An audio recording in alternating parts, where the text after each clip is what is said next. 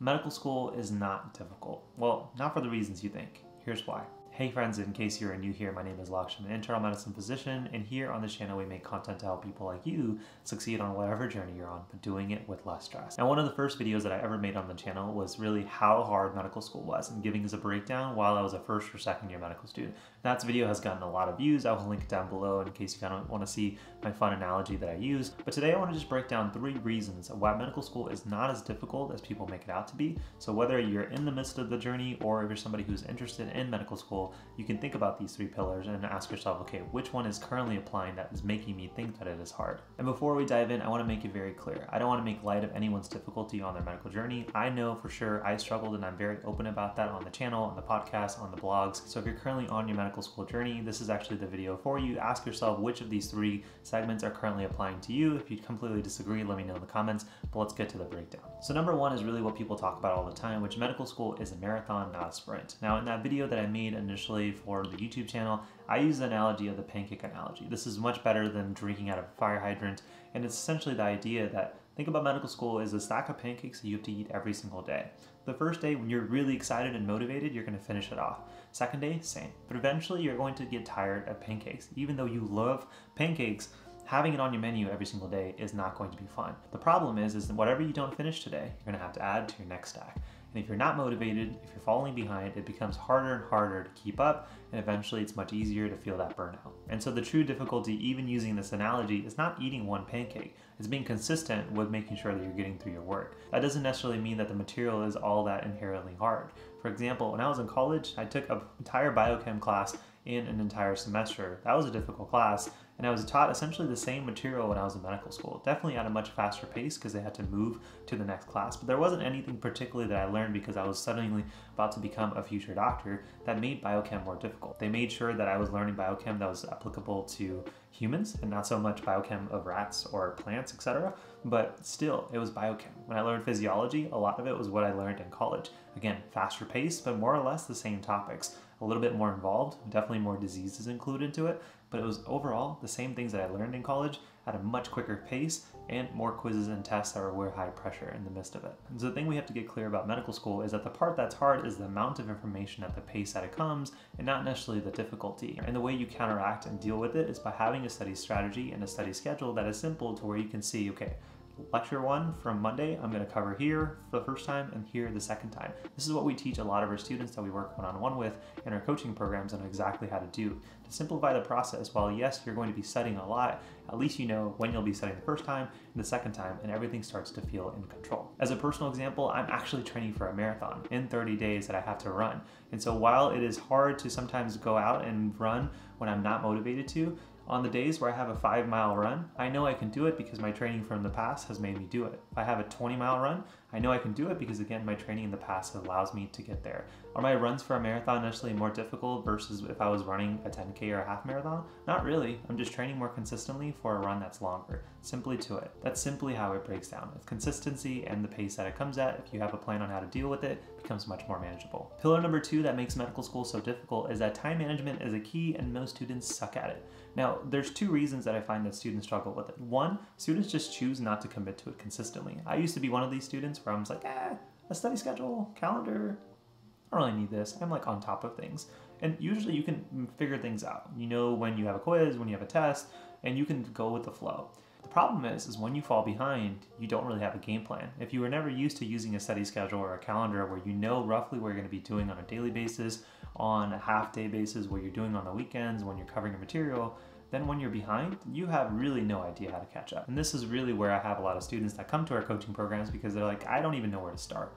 And the first thing we have to tell them is let's create a schedule where you can see yourself covering the material that you presently are giving, as well as the material that you're behind on. Once they start doing this, they feel in control because now they have a schedule that tells them what appointments to show up for. And the second reason that students struggle with time management is that even if they are actually using a calendar or having a plan, they just tend to overcommit. And so then they lead themselves to either being demotivated or just never feeling like they're on top of their schedule. When I was in medical school, my 3 priorities were more or less 1 workout per day just to keep myself fit. And then if I had a quiz or test coming, then doing something for that quiz or test. If I didn't, then I would switch it for an extracurricular project, maybe a research project or going for shadowing or volunteering. And then finally making sure that I was up to date on the material that I learned for that day. If I was on top of my material for the day, if I was making sure that I had at least thought about studying for an upcoming quiz or test, and then I made sure my fitness was in check, I was both energized, focused, and on top of my schedule, everything made sense. If I got more things done, beautiful. If I didn't hit those 3 priorities, then I have to ask myself where that setback happened and make those adjustments for future days. But this is the biggest key. Time management makes medical school difficult. So if you don't have one, you need to create a system. And if you do, you need to make sure that that system grows with you as you have successes and failures. Make adjustments on a daily and a weekly basis, and you now become a student who's able to eat their pancakes on a daily basis and understands when they'll be doing it. And then difficult number 3 is this plateau principle. Most medical students think that once they hit a stretch of difficulty, let's say your first year of medical school, you're just not having a good time. Class is hard, grades are not quite there. You just think that that's where you're gonna be. That's your status quo. If you're not making A's and you're making B's or C's, then that's like where you'll be. And people get stuck in that.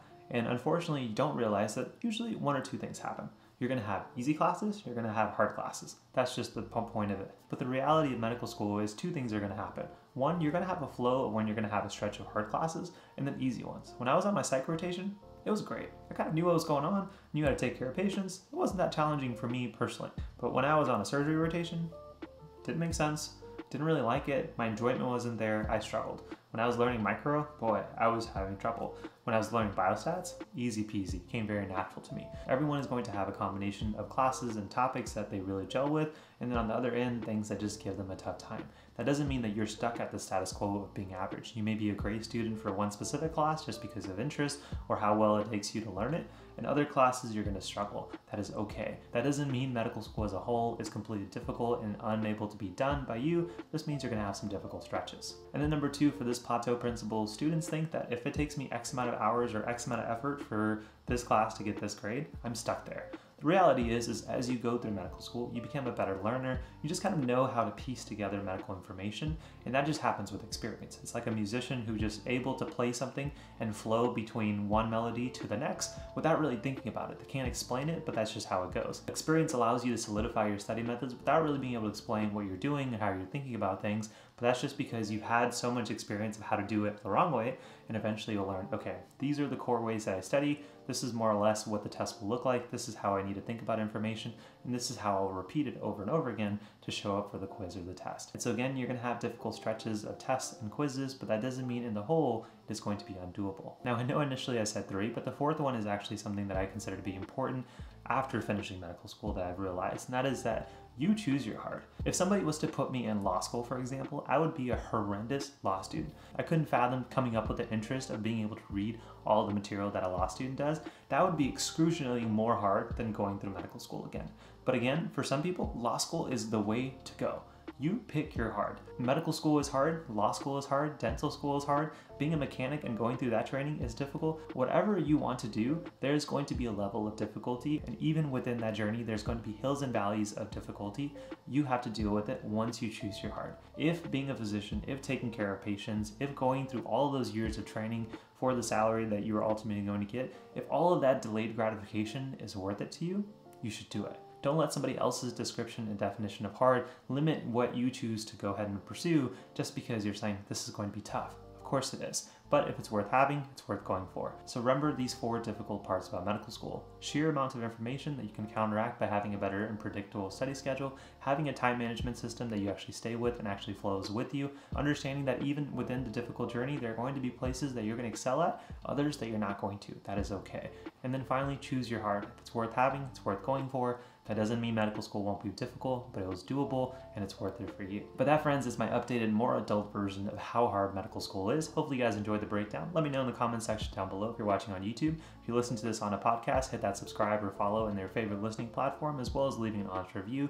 And again, if you're watching on YouTube, hit that like button. It really supports the channel, gets our message out to more people. So if you found it helpful, all I ask is you help me, help somebody else get that same message. And if you're new to our community, there are tons of free resources and some paid ones linked down below in the description. Make sure you check those out to see if a few could help you, especially if you're struggling with studying. There are tons of resources that we have for you down below. And if you enjoyed this episode, then just for laughs, check out that episode on using the pancake analogy for medical school, as well as all of the study strategies that I use to get a 3.9 GPA in med school. Hopefully these will help you out. But as always, my friends, hopefully I was a little help to you guys on your journey. Thanks for always being a part of mine. I'll see you guys in the next one. Peace.